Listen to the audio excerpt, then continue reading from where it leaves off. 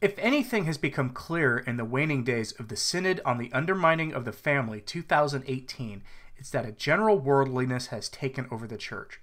You might be wondering why I'm not hammering on the issue of same-sex attracted priests and bishops like I typically do. I'm not doing that right now because sexual depravity isn't the real problem.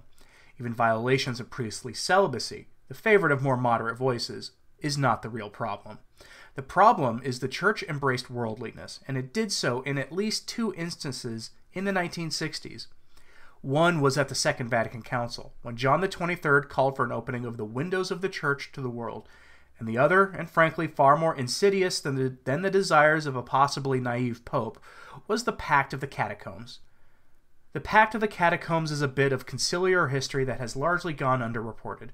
Many traditionalists know little about the pact that was made in late 1965 by 42 bishops in an ancient church, and the few voices that do report on it tend to operate in the fringes of Catholic media, frankly like me. The pact was signed in secret, though the secret did not remain a secret for long, as upon the closing of the council these bishops went home and informed their staffs about the intentions moving forward. Its stated purpose was to return the Church to her early Christian roots, a statement thoroughly condemned by many preconciliar popes who combated the heresy of modernism. The following is the document itself. My reading of that document will be followed by a brief take on the modern-day party line. The Pact of the Catacombs, Domatia, a poor servant church. We, bishops assembled in the Second Vatican Council, are conscious of the deficiencies of our lifestyle in terms of evangelical poverty. Motivated by one another in an initiative in which each of us has tried to avoid ambition and presumption, we unite with all our brothers in the episcopacy and rely above all on the grace and strength of our Lord Jesus Christ and on the prayer of the faithful and the priests in our respective dioceses. Placing ourselves in thought and in prayer before the Trinity, the Church of Christ, and all the priests and faithful of our dioceses, with humility and awareness of our weakness, but also with all the determination and all the strength that God desires to grant us by His grace, we commit ourselves to the following. We will try to live according to the ordinary manner of our people in all that concerns housing, food, means of transport, and related matters. See Matthew chapter 5, see Matthew chapter 6, and Matthew chapter 8. We renounce forever the appearance and the substance of wealth, especially in clothing, rich vestments, loud colors, and symbols made of precious metals. These signs should certainly be evangelical. See Mark chapter 6, verse 9, Matthew chapter 10, verses 9 to 10, Acts chapter 3, verse 6, neither silver nor gold. We will not possess in our own names any properties or other goods, nor will we have bank accounts or the like. If it is necessary to possess something, we will place everything in the name of the diocese or of social or charitable works. See Matthew chapter 6, verses 19 to 21, Luke chapter 12, verses 33 to 34. As far as possible, we will entrust the financial and material running of our dioceses to a commission of competent laypersons who are aware of their apostolic role, so that we can be less administrators and more pastors and apostles. See Matthew chapter 10, verse 8, Acts chapter 6, verses 1 to 7. We do not want to be addressed verbally or in writing with names and titles that express prominence and power, such as eminence, excellency, lordship. We prefer to be called by the evangelical name of Father. See Matthew chapter 20, verses 25 to 28, 23, verses 6 to 11, and John chapter 13, verses 12 to 20 to 15. In our communications and social relations, we will avoid everything that may appear as a concession of privilege, prominence, or even preference to the wealthy and the powerful. For example, in religious services or by the way of banquet invitations offered or accepted. See Luke chapter 13, 12 to 14, 1 Corinthians 9, 14 to 19. Likewise, we will avoid favoring or fostering the vanity of anyone at the moment or seeking or acknowledging aid or for any other reason. We will invite our faithful to consider their donations as a normal way of participating in worship, in the apostolate, and in the social interaction. See Matthew 6, verses 2 to 4, Luke chapter 15, 9 to 13, 2 Corinthians 12, verse 4. We will give whatever is needed in terms of our time, our reflection, our heart, our means, etc., to the apostolic and pastoral service of workers and labor groups, and to those who are economically weak and disadvantaged, without allowing that to detract from the welfare of other persons or groups of the diocese. We will support lay people, religious, deacons, and priests whom the Lord calls to evangelize the poor, and the workers by sharing their lives and their labors. See Luke chapter 4, verses 18 to 19, Mark chapter 6, verse 4, Matthew chapter 2, verses 4 to 5, Acts chapter 18, verses 3 to 4, chapter 20, verses 33 to 35, 1 Corinthians chapter 4, verse 12, chapter 9, verses 1 to 27. Conscious of the requirements of justice and charity and of their mutual relatedness, we will seek to transform our works of welfare into social works based on charity and justice, so that they take all persons into account as a humble service to the responsible public agencies. See Matthew chapter 25, verses 31 to 46, Luke chapter 13, verses 12 to 14, and chapter 13, verses 33 to 34. We will do everything possible so that those responsible for our governments and our public services establish and enforce the laws, social structures, and institutions that are necessary for justice, equality, and the integral, harmonious development of the whole person and of all persons, and thus for the advent of a new social order worthy of the children of God. See Acts chapter 2, verses 44 to 45, chapter 4, verses 32 to 35, chapter 5, verse 4, and 2 Corinthians chapters 8 and 9, and 1 Timothy chapter 5, verse 16. Since the collegiality of the bishops finds its supreme evangelical realization in jointly serving the 2/3 of humanity who live in physical, cultural, and moral misery, we commit ourselves, A, to support as far as possible the most urgent projects of the episcopacies of the poor nations, and B, to request jointly, at the level of international organisms, the adoption of economic and cultural structures which, instead of producing poor nations in an ever richer world, make it possible for the poor majorities to free themselves from their wretchedness. We will do all this even as we bear witness to the gospel. After the example of Pope Paul VI at the United Nations, we commit ourselves to sharing our lives in pastoral charity with our brothers and sisters in Christ, priests, religious, and laity, so that our ministry constitutes a true service. Accordingly, we will make an effort to review our lives with them. We will seek collaborators in ministry so that we can be animators according to the Spirit, rather than dominators according to the world. We will try to make ourselves as humanly present and welcoming as possible, and we will show ourselves to be open to all, no matter what their beliefs. See Mark chapter 8, verses 34 to 35, Acts chapter 6, verses 1 to 7, 1 Timothy chapter 3, verses 8 to 10. When we return to our dioceses, we will make these resolutions known to our diocesan priests and ask them to assist us with their comprehension, their collaboration, and their prayers. May God help us to be faithful. Here's the party line take on the Pact from that rag, the National Catholic Reporter, published in 2015. We should view this in hindsight of all the entire mess that's unfolded in the Church since 2015. Again, this is the official line on the Pact of the Catacombs as understood by those who work to support the ongoing revolution in the Church. From the National Catholic Reporter, Secret Catacombs Pact emerges after 50 years and Francis gives it new life, by David Gibson. Rome, on the evening of November 16, 1965, quietly alerted to the event by word of mouth, some 40 Roman Catholic bishops made their way to celebrate Mass in an ancient underground basilica in the Catacombs of Domatia on the outskirts of the Eternal City. Both the place and the timing of the liturgy had a profound resonance. The church marked the spot where tradition said 2 Roman soldiers were executed for converting to Christianity. And beneath the feet of the bishops and extending through more than 10 miles of tunnels were the tombs of more than 100,000 Christians from the earliest centuries of the church. In addition, the Mass was celebrated shortly before the end of the Second Vatican Council, the historic gathering of all the world's bishops that over 3 years set the Church on the path of reform and an unprecedented engagement with the modern world, launching dialogue with other Christians and other religions, endorsing religious freedom, and moving the Mass from Latin to the vernacular, among many other things. But another concern among many of the 2,200 churchmen at Vatican II was to truly make Catholicism a church of the poor, as Pope John the 23rd put it shortly before convening the council. The bishops who gathered for Mass at the catacombs that November evening were devoted to seeing that commitment become a reality. So as the liturgy concluded in the dim light of the vaulted 4th century chamber, each of the prelates came up to the altar and affixed his name to a brief but passionate manifesto that pledged them all to try to live according to the ordinary manner of our people in all that concerns housing, food, means of transport, and related matters. The signatories vowed to renounce personal possessions, fancy vestments, and names and titles that express prominence and power, and they said they would make advocating for the poor and powerless the focus of their ministry. In all this, they said, we will seek collaborators in ministry so that we can be animators according to the Spirit rather than dominators according to the world. We will try to make ourselves as humanly present and welcoming as possible, and we will show ourselves to be open to all, no matter what their beliefs.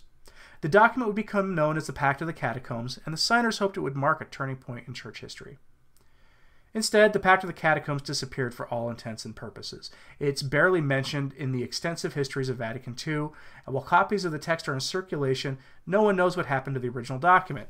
In addition, the exact number and names of the original signers in the dispute, though it is believed that only one still survives, Luigi Battazzi, nearly 92 years old now, Bishop Emeritus of the Italian Diocese of Ivrea.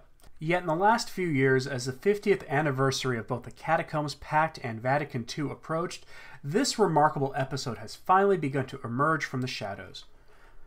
That's thanks in part to a circle of theologians and historians, especially in Germany, who began talking and writing more publicly about the Pact, an effort that will take a major step forward later this month when the Pontifical Urban University, overlooking the Vatican, hosts a day-long seminar on the document's legacy. But perhaps nothing has revived and legitimated the Pact of the Catacombs as much as the surprise election in March 2013 of Argentine Cardinal Jorge Mario Bergoglio, Pope Francis. While never citing the Catacombs Pact specifically, Francis has evoked its language and principles, telling journalists within days of his election that he wished for a poor church for the poor, and from the start shunning the finery and perks of his office, preferring to live in the Vatican guest house rather than the apostolic palace.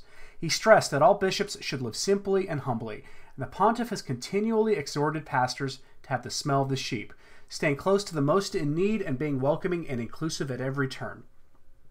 His program is to a high degree what the Catacomb Pact was, Cardinal Walter Kasper, a retired German theologian who was close to the Pope, said in an interview earlier this year at his apartment next to the Vatican. The Pact of the Catacombs was forgotten, said Kasper, who mentioned the document in his recent book on the thought and theology of Francis. But now he, Francis, brings it back. For a while there was even talk in Rome that Francis would travel to the Domitia catacombs to mark the anniversary. While that's apparently not in the cards, the Catacomb Pact is everywhere now in discussion, as Kasper put it. With Pope Francis, you cannot ignore the Catacomb Pact, said Massimo Fagioli, aka Mr. Bean, a professor of church history at the University of St. Thomas in St. Paul, Minnesota. It's a key to understanding him, so it's no mystery that it has come back to us today. But why did the Pact of the Catacombs disappear in the first place? In reality, it didn't, at least for the church in Latin America. The chief presider at the Catacombs Mass 50 years ago was a Belgian bishop, Charles-Marie Himmer, and a number of other progressive Europeans took part as well. But the bulk of the celebrants were Latin American prelates, such as the famous Brazilian archbishop and champion of the poor, Dom Helder Camara, who kept the spirit of the Catacombs Pact alive, as best they could. The problem was that the social upheavals of 1968, plus the drama of the Cold War against communism and the rise of liberation theology, which stressed the gospel's priority on the poor but was seen as too close to Marxism by its conservative foes, made a document such as the Catacombs Pact radioactive. It had the odor of communism, said Brother Uwe Heisterhoff, a member of the Society of the Divine Word, the missionary community that is in charge of the Domitia catacombs. Even in Latin America, the pact wasn't publicized too widely, lest it poison other efforts to promote justice for the poor. Heisterhoff noted that he worked with the indigenous peoples of Bolivia for 15 years, but only learned about the Catacombs Pact when he came to Rome to oversee the Domitia catacombs 4 years ago. This stuff was a bit dangerous until Francis came along, said Mr. Bean. Indeed, some reports say that up to 500 bishops, mainly Latin Americans, eventually added their names to the pact, and one of them, Salvadoran Archbishop Oscar Romero, was gunned down by military-backed assassins for speaking out against human rights abuses and on behalf of the poor, in the view of many for preaching the message of the Catacombs Pact. Francis, too, seemed to have imbibed the spirit of the Catacombs Pact, though there's no evidence he ever signed it. As a Jesuit priest and then bishop in Argentina during the turbulent decades of the 1970s and 80s, Francis became increasingly devoted to the cause of the poor, as did much of the Latin American church. It was no great surprise then that this year he pushed ahead with the beatification of Romero, which had been stalled for decades. Just last week, Francis used remarkably sharp language to denounce those who had slandered Romero's reputation. And he just canonized Oscar Romero this past weekend. Francis was also familiar with the case of his fellow Argentine churchman, Bishop Enrique Angelilli, an outspoken advocate for the poor who was killed in 1976 in what appeared to be a traffic accident, but which was later shown to be an assassination by the military dictatorship that ruled the country at the time. Angelilli was also a signer of the Catacombs Pact, and Francis last April approved a process that could lead to sainthood for the slain bishop. For many in the U.S., on the other hand, the catacombs have chiefly been deployed as a symbol of persecution, and often by conservative apologists who argue that secularizing trends are heralding a return to the days when Christians huddled in the tunnels for fear of the Romans. Heisterhoff smiles at that notion. Here in the catacombs, it was not a place to hide, he explained. It was a place to pray, not so much a refuge. That's a point Francis himself has made. The Roman authorities knew where the catacombs and the Christians were. It was no secret hideaway. The catacombs even grew as a place to bury the dead after the empire legalized Christianity in 313, as believers came to honor and pray for them in the hope of the resurrection.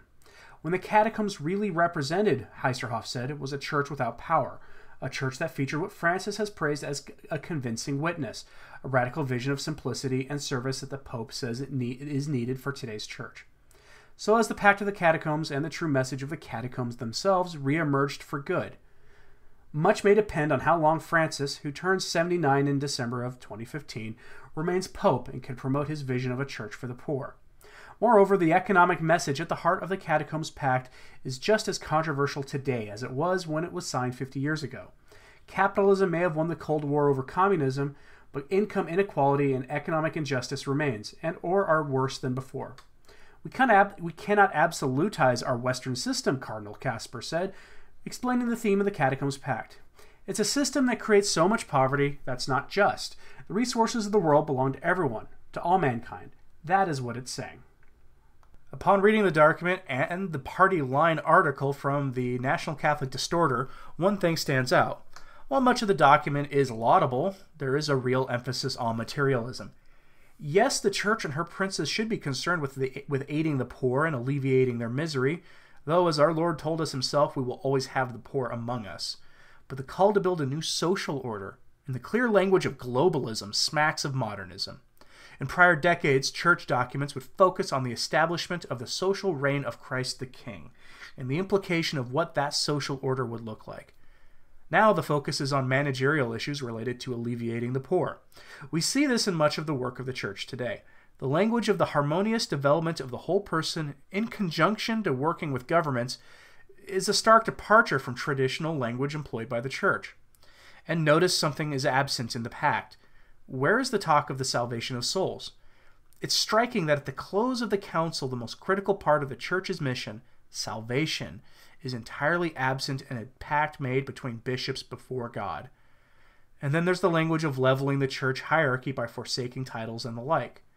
The Church is a hierarchical organization, regardless of what past and present reformers wish.